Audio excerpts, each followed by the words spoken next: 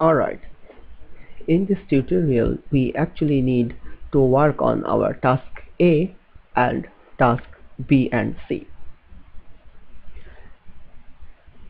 So we can see this is actually one table where we need to input marks for the students.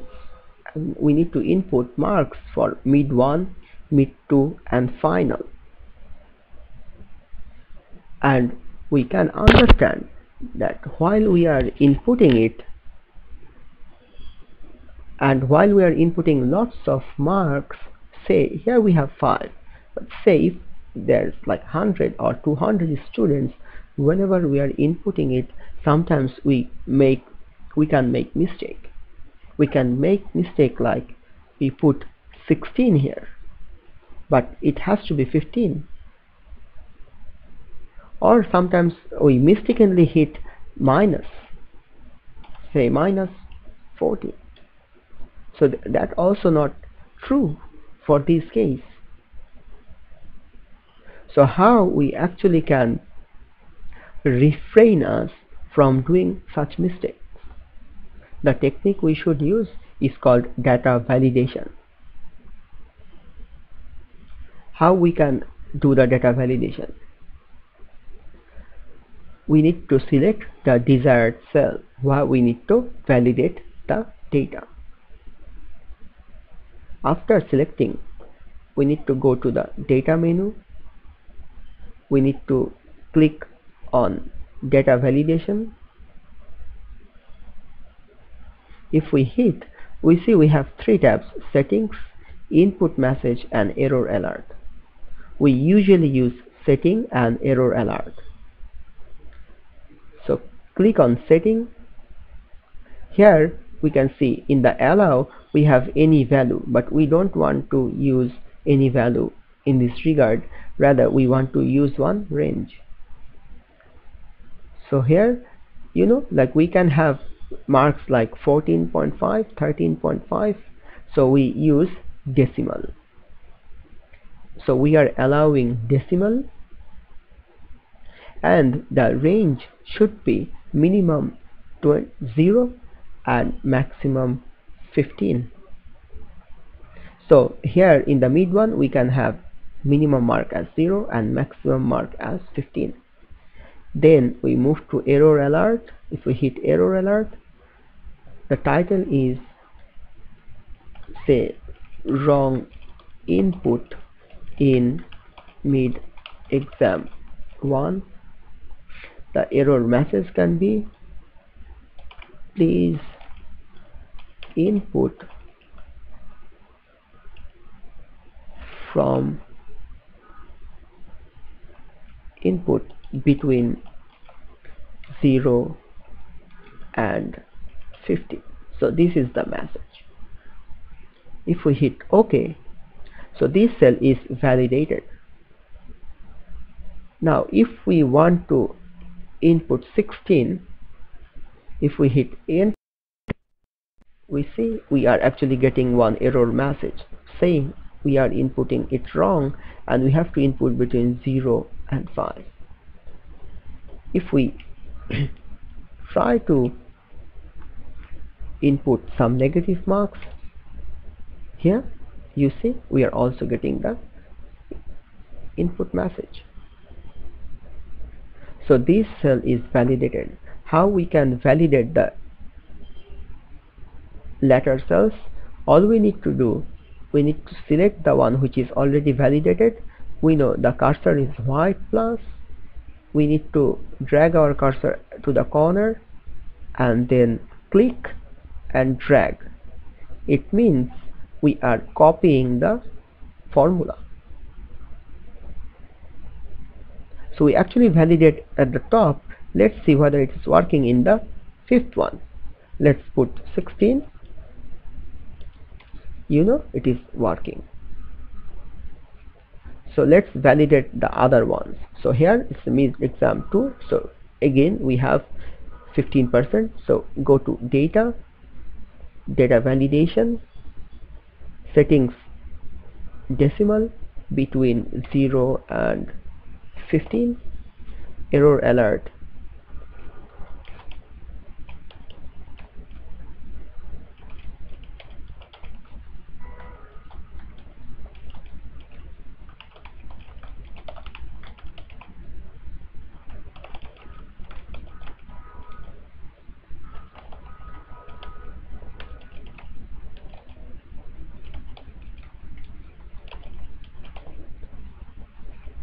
Okay, so this is again validated.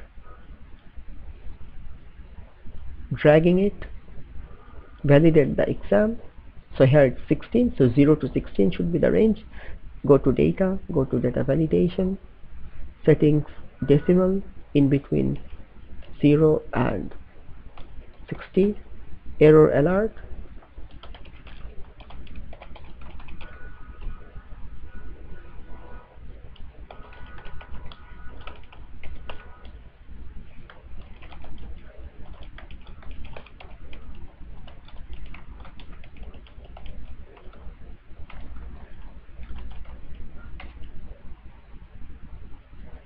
The message is fixed. Okay, it is working. Now we are dragging it down. So our table input area is validated as our wish.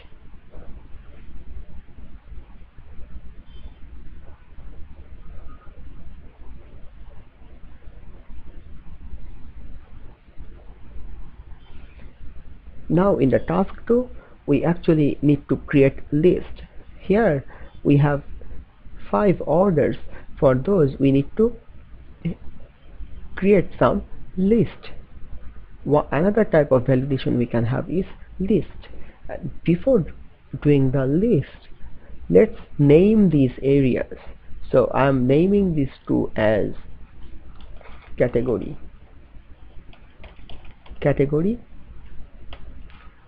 So the area is called category. I am naming these as here. So one of the categories we have is here. So I am naming this area as here, and I'm naming this area as skin.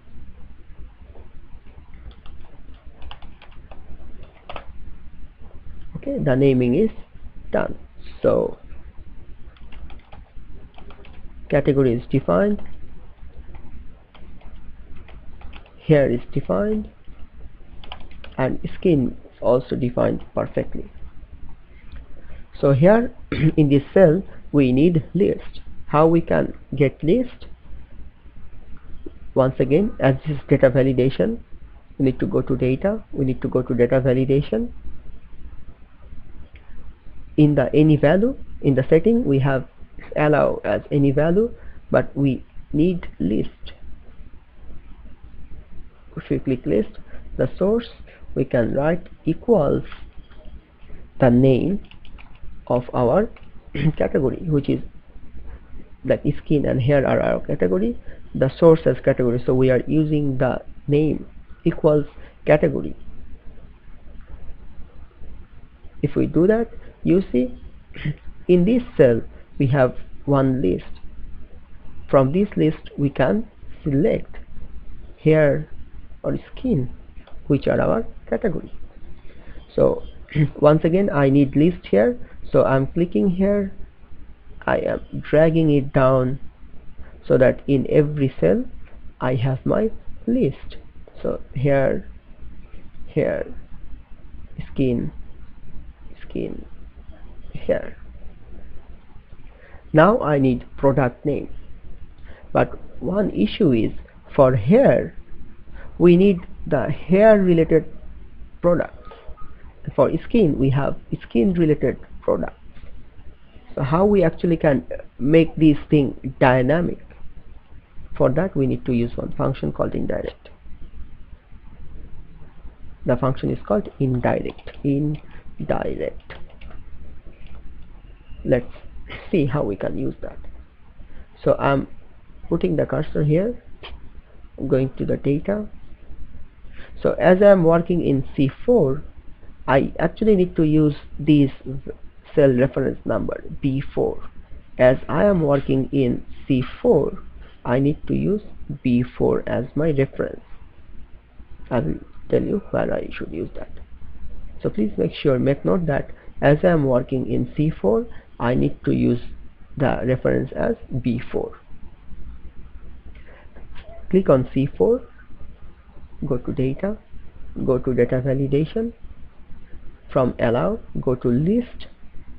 In the source, write in direct within bracket b4, in direct b4 as source. And if we do that, click OK.